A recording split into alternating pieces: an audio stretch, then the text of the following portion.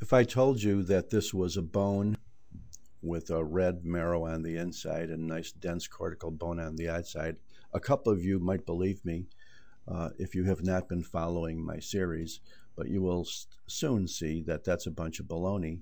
This is one of the world's most beautiful adrenal glands.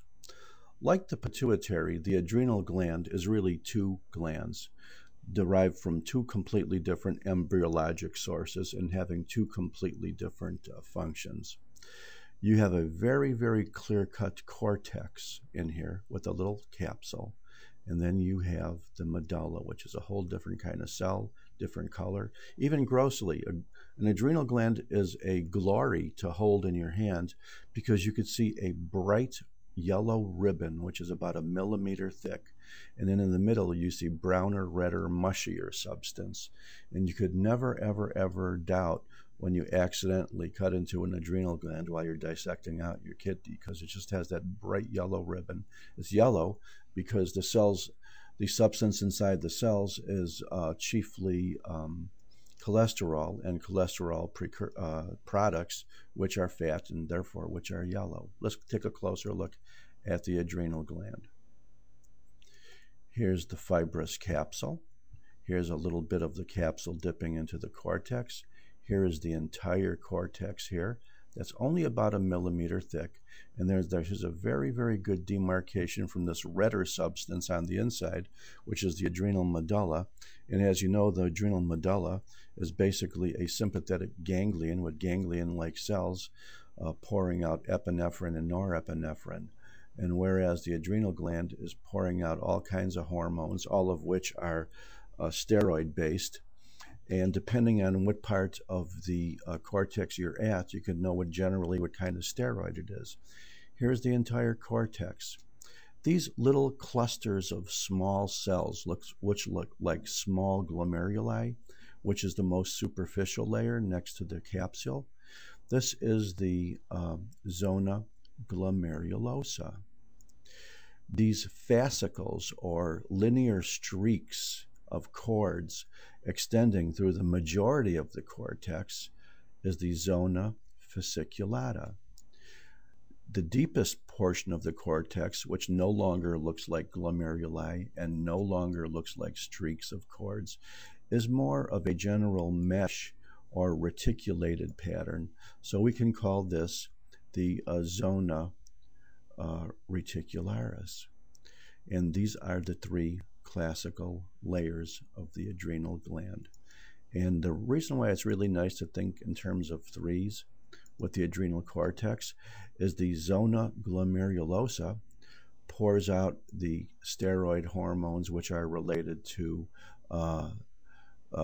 sodium and potassium regulation. In other words, the aldosterone-like compounds called mineralocorticoids. The zona fasciculata pours out the glucocorticoids, the chief hormone being cortisol. And the zona reticularis pours out the steroid hormones, which are related to androgen and even some estrogen-like effects. So let's make this real simple. Glomerulosa, fasciculata, reticularis. Salt, sugar, and sex. And I hope you remember that forever, because I was 59 years old before I could really put that together as nicely as I did now. Here's some fibroblast in the capsule. Here's the entire cortex. And remember, microscopically, the cells of all the three layers look similarly alike. They have this foamy cytoplasm filled with cholesterol-like compounds and hormones, cholesterol-like hormones. That's why they look yellow. Otherwise, they look like endocrine cells. There's a considerable variation. They're round nuclei. They have abundant cytoplasm. There's considerable variation inside. They're very, very richly vascular.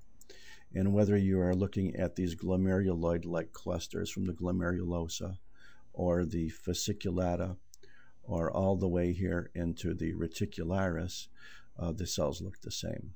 So much for the cortex. The medulla is very, very, very vascular. It's probably considered to be more of a sympathetic ganglion than an endocrine gland, but it is an endocrine gland because these cells of the adrenal medulla make the flight or fight hormones of your body, epinephrine and norepinephrine. And basically, these are the cells that do it. You may occasionally see kind of a larger ganglion-looking cells because really the majority of the cells in the adrenal medulla are ganglion cells. They are taking sympathetic preganglionic fibers and innervating these cells, and then as a result, pouring out the epinephrine and norepinephrine, sometimes in large amounts. The adrenaline being the epinephrine and the noradrenaline being the norepinephrine. Some of the cells here may look a little neural or spindly because they are really, this is really a modified ganglion, isn't it? What more can we say? Perhaps one more thing we could say about the medulla is that you will often see very, very large veins inside the medulla, like you see here and like you see here. And these are called central veins. And these are very classic, found in the middle of medulla to have large, large veins. And I don't really think I want to say more about the adrenal medulla, except what I would say in general about the adrenal gland is, in our shotgun philosophy, I don't think there's anything on this entire slide now that you couldn't identify from any power whatsoever. And therefore, I thank you very much.